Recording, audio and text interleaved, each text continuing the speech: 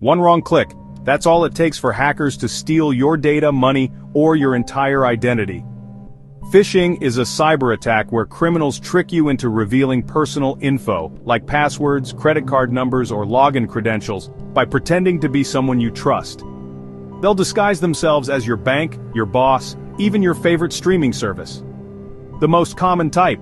These emails create urgency, fear, or excitement to make you act fast, without thinking. Spear phishing is targeted. The attacker researches you, your job, habits, connections, and crafts messages you're more likely to trust.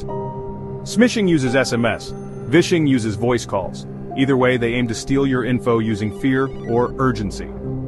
Here's how to spot them. Check the sender's email address. Looks legit but might be slightly off. Look for poor grammar or spelling, a big red flag. Hover over links.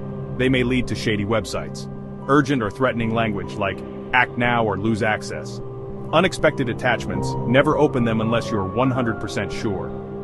In 2017, a phishing email pretending to be an invoice led to a massive ransomware attack, crippling businesses and costing millions. Protecting yourself is simple. Think before you click. Don't share sensitive info over email or phone.